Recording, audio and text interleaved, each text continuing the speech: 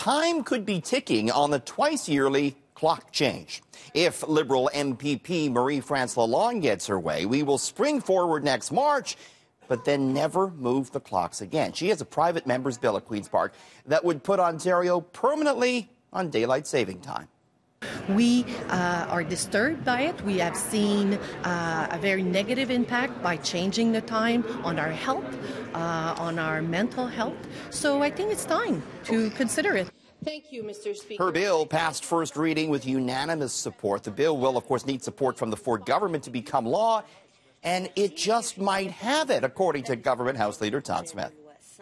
Certainly, it's something that we would consider. I can't say too much more about it other than that, but I think it's something that we would be welcoming it's to have a possible the conversation time change will be gone in Ontario, is what you're saying. Well, I think it's worthy of having the conversation for sure.